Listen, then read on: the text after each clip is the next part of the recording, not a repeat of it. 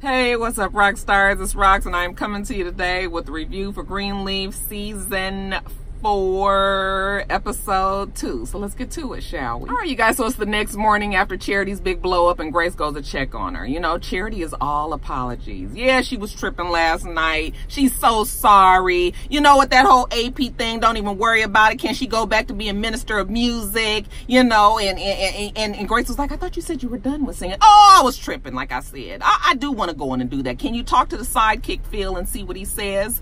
And Grace says, okay. Okay, and then she gives her a big hug and she says, it's so good to have my sister back. And Grace is looking at her like, huh? And see, that's what I said about Charity. She gonna fuck it up because she just pouring it on way too thick. And, you know, eventually they're gonna be like, what is Charity's dumb ass up to? So yeah, Charity, you know, she feels like she's about to pull the wool over her family's eyes. Now later on, she hears her dad singing Unforgettable down at the piano, you know.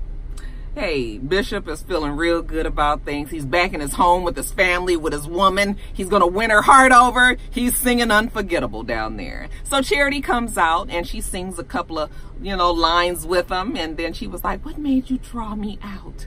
Okay. Well, Bishop just wants her to know that God has a plan for you. It's going to take you a little while to find out what it is. Bishop Fitz. She was just like, oh, you think so, huh? He says, yes. Don't you worry about it, okay? But I gotta go. I gotta go plan a honeymoon. Oh, you and Mommy gonna get married again?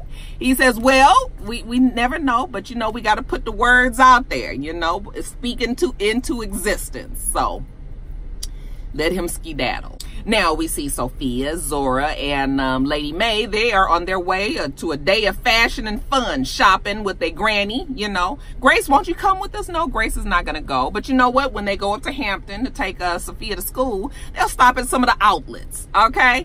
Yeah, so she can't go because she's got to get to the church. She got business to take care of. So she's there with Jacob and...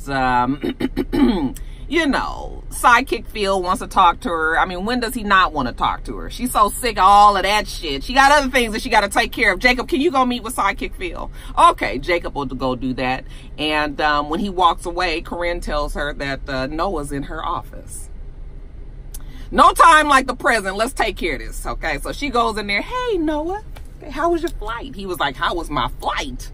Okay, can you tell me why I got a son in Phoenix in jail that I didn't know nothing about? Oh, well, you know, it's your normal story. She was a preacher's kid. She was 18. She was pregnant. You know, she had to leave, and she didn't want her parents to know, you know, she was going to have the abortion, but she couldn't do that. So she gave the baby up for adoption. Never told Noah, and, you know, thought that was that. Now he has found her, reached out, you know, and promises to be somewhat of a thorn in their sides, you know. He was like, but why didn't you tell me? She was like, you know, I just didn't. All right. And now it's going to be a problem because, you know, I didn't tell my daughter. You don't even know. So you couldn't tell your wife. And, you know, you already is real tricky with, because, you know, that wife ain't feeling Grace at all, because remember, Grace was fucking around with Noah and the wife found out. Okay, so she really ain't trying to hear no story about a baby between the two of them. And on top of that, Noah tells her that the wife can't have babies. Okay,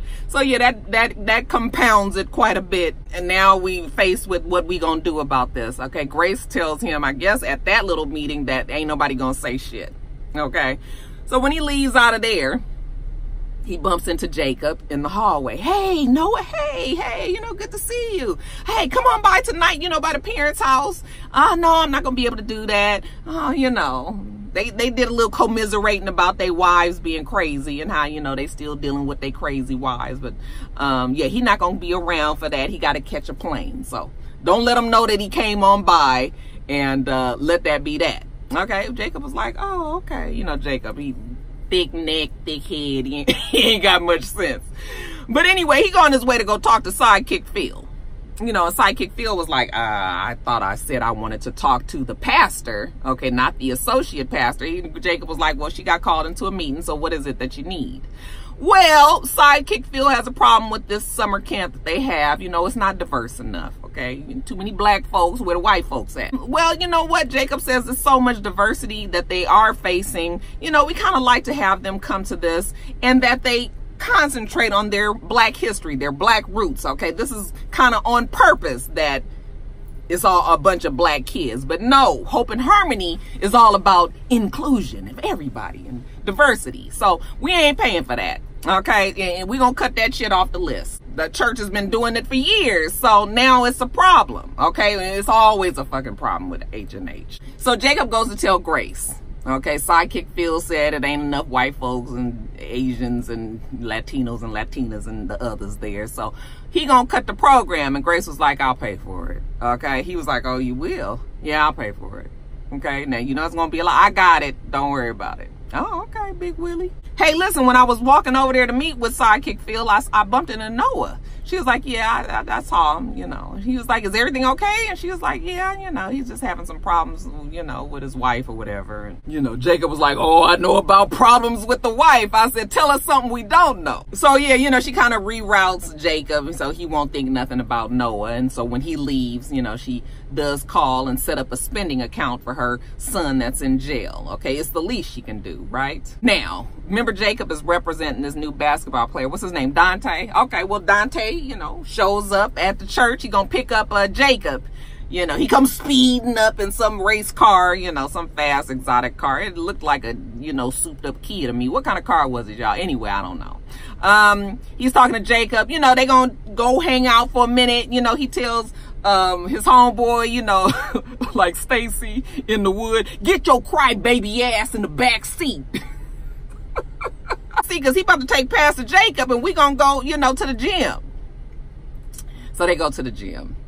And Dante tells him, hey, listen, player, you know, I know they hired you to be kind of like a leash and, you know, making sure that I'm staying in line and all of that. So what I got for you is I'm going to give you this $10,000 and, you know, you don't have to report everything to everybody. Okay. And Jacob was like, you know, I learned the hard way that, you know, I shouldn't be taking money from people like this, you know, put your money away, you know, you don't have to give me that, you know. And he takes the upstanding reverend, the pastor route. Okay, he's a good guy. He's not out there for no money. And Dante was like, oh, it was just a test anyway. Okay, look like you are on the up and up. Okay, you might make a saint out of me yet. Okay, I was like, don't put your money all in that basket just yet. Y'all know Jacob, okay? But that seemed to help Jacob out right there. Oh, he passed the test, y'all. Jumping over to Sophia and Zora and Lady May. They out shopping. They having a good time. You know, the girls are trying on clothes. And while they're doing that, Lady May gets looks like she gets some sort of notice in her phone. And all I can see is it says something around $38,000, okay? Give or take a few. And she was just like, son of a bitch. Okay, she go on and hit the damn mirror. And, you know, they come running out like, grandmother, is everything okay? And she was just like, oh, I dropped my phone. Okay, but she mad now. So she didn't take it on back home and cut the fucking fashion and fun trip and everything, y'all. So she come on home and, you know, Bishop, he full of love on the stairs. You know, he done booked up their little honeymoon thing. And, you know, when she walks in, you know, he's just like, hello, dear. And she was just like, not right now, James. Okay, she go up the stairs and he was like, did the girls piss you off? And she was like, no. Okay, it's that bitch Connie. Okay, she gonna send me an invoice for the day with Lady May. And how dare she think that she can bully me, you know? So she goes on and she throws out all of these indignant words about Connie. I was waiting for her to just say one good bitch. It never came, but I'll say it for her. Connie is a bitch. She ain't really trying to listen to nothing Bishop is trying to say right now. You know, he got the tickets for the honeymoon. Okay, but not right now, Bishop. I'm sorry. You're gonna have to put that away because she has got Connie in her crosshairs right now. No, she goes storming off. She said, God don't like ugly.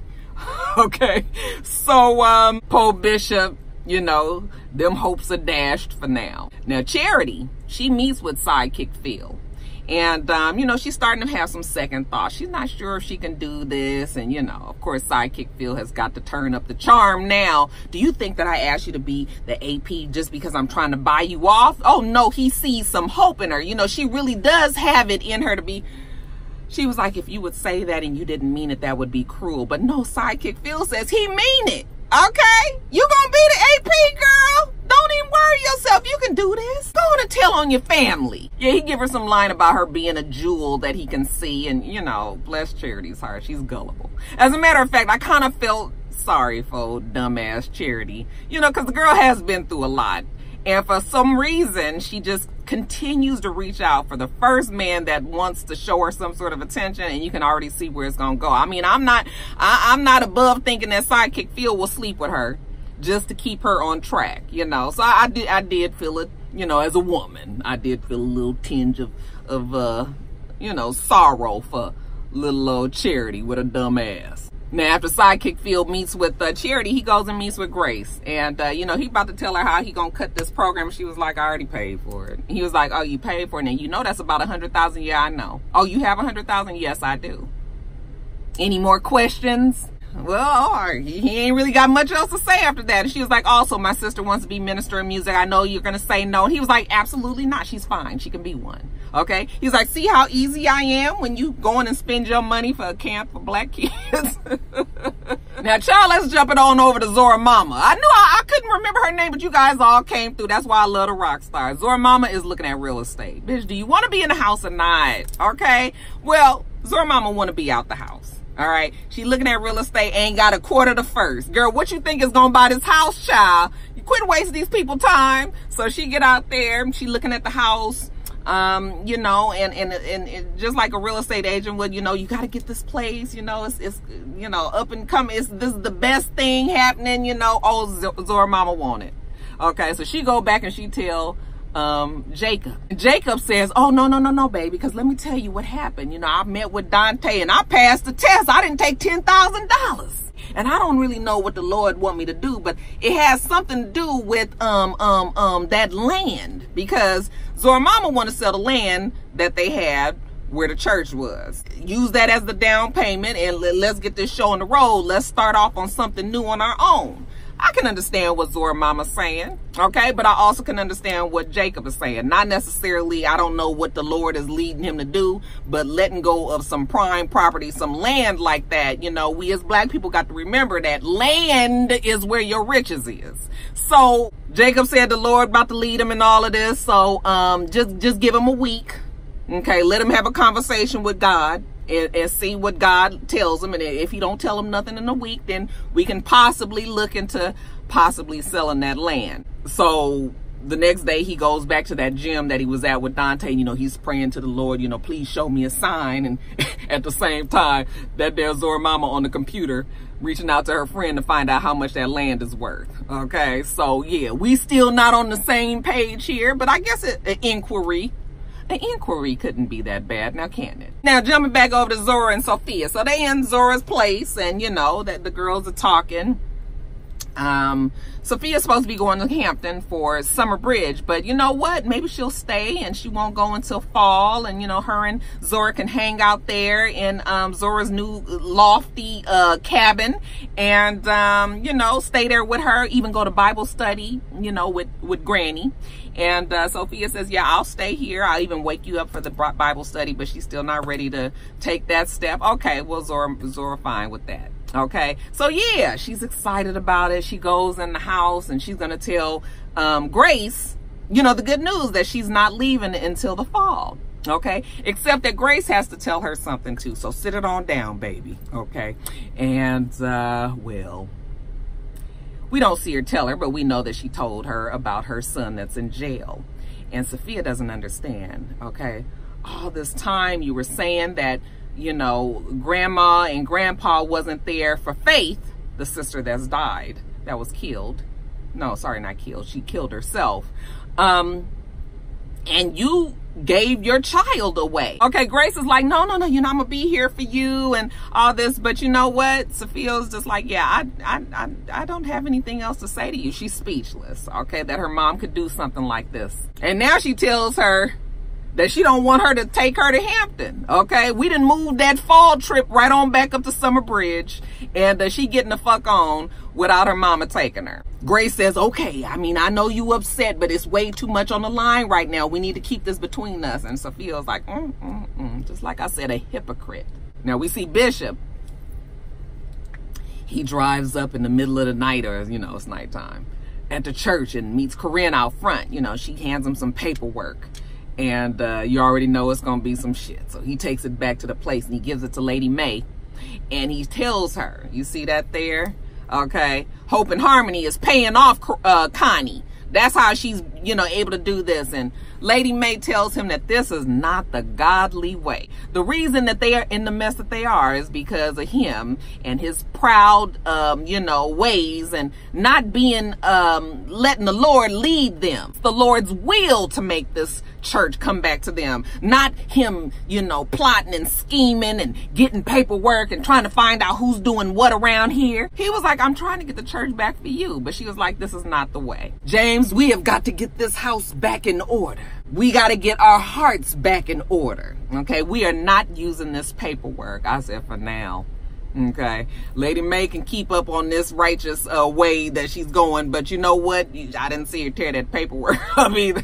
But we'll give her the benefit of the doubt. Maybe Lady Mae, you know, did learn something in her conversations with Patti LaBelle. What was the lady's name? Whatever it was. So, you know, she done told Bishop a few things. He goes back to their room, or his room, and, you know, right now the honeymoon trip is dashed, is not happening. So he puts the tickets back in the drawer, and we'll worry about that another time. Now, the next morning, Sophia gets up. She packed up her car, and she got the fuck on back to Hampton without Grace. You know, Grace is heartbroken. Like, you know what? You know, I thought we were going to go together. Oh, Sophia don't want to go with you, you hypocrite. You done gave your baby up. Okay, I'm going to go pick up my dad. I called him yesterday and asked him to come with me up to Hampton. So I'm going to the airport, and then we shooting up to Hampton sans Grace. Okay, so Grace is upset. She goes in the house. Lady Mae was like, I thought you were going with her. Yeah, she's not going. Okay, Zora was like, where is Sophia going, honey? Sophia got, like I said, the fuck on. Okay, we also see that Lady Mae takes it on to the church. She sees Charity in there trying to beat down Corinne for some information, but Lady Mae was like, come on and talk to me for a second.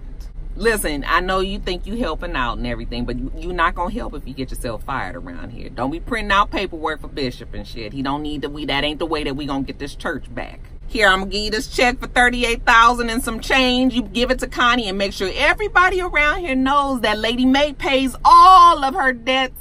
Yes, we don't steal from the church around here. You know, and Corinne is just like, oh, okay. And she says, listen, I know it's a turbulent time that the church is going through, but what is going to get us through it all is our faith in God, Corinne. Okay, again, Lady Mae is, child, she is on this holy horse. I said, come on, Lady Mae, that's right, preach to the people. Okay. And back at the house, Grace gets a phone call from an unknown caller. We know that is her son, AJ, in jail now. And AJ tells her, listen, he got a chance to go to a halfway house, and he basically want to know if Grace is gonna help him out. She said, oh, you need a place to stay, you're gonna need some money, right? And he says, yeah, you know, you gonna help me? And she says, yeah, she gonna help him. He said, okay, thanks, bye. I was like, what? Is something wrong with the boy? Okay, I mean, I guess. I mean, what else we got to talk about? Yeah, 18 years, I don't really know you. All I need is you gonna give me some money and give me a place to stay. I guess Grace planned on moving them down there to the church. Oh, Lord, that is definitely not going to help them get that church back now, is it? We'll see. All right, rock stars, that's it. Let me get off of here, get back to work. Make sure that you rate, comment, and subscribe to the channel. I'm itsrox. The channel is for itsrox, and everything else I do will be in the bottom bar. All right. So I hope that you have a wonderful, wonderful rest of your day, and I plan on doing the same. Till next time, rock stars. Bye.